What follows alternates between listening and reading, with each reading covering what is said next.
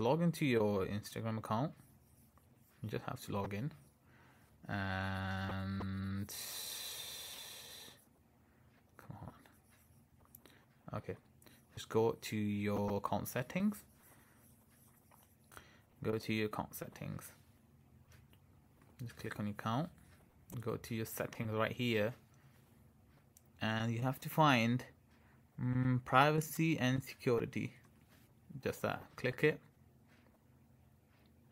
Scroll a little bit down, and you find this thing called download data. You have to request. Just click the request download, and here you go. You can type your email address over here, like mine's like this. You can type it here, whatever the email address is, and just select next. Okay, just keep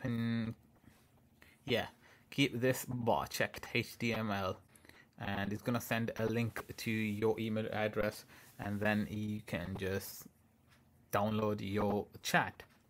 So this is a really quick way to export your chat.